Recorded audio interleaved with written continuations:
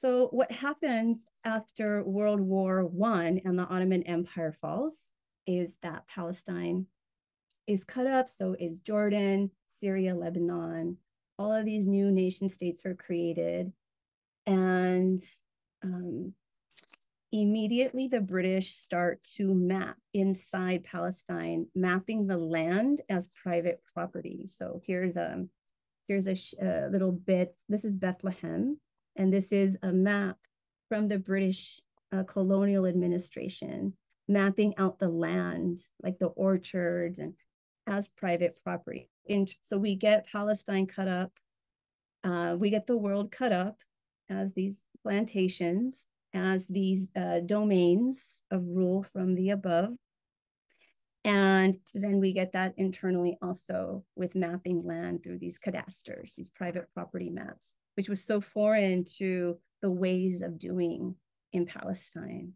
I have an essay in Capitalism, Nature, Socialism called When the Carob Tree Was the Border, where I go into more detail about how quote unquote borders were understood between people on the land. And it's very fascinating to look at everyday life to see how people figure things out. So like when we're talking question of how are we going to organize, we have a lot of wisdom from people on the ground, from the below. And just to illustrate, and I'll pass it on over to Mohamed and to illustrate how this happens on the eve of 1948, is that before, people would ask their neighbors, they would consult with their neighbors over where the border was going to be. It's that carob tree to that carob tree, for example. But then when the British colonized Palestine, they do away with those practices and they implement these cadastre maps. Now, if you have a problem with this border, instead of talking to your neighbor, you go to the colonial administration and you ask them to be the intermediary to resolve these problems. So we see there in that shift how practices of everyday where power is circulating between neighbors, and they're the ones that are going to have to face the consequences of whatever border is decided, right? So they have to look at each other every day. They have to live next to each other. Shouldn't they be the ones that make these decisions? Well, that's the below.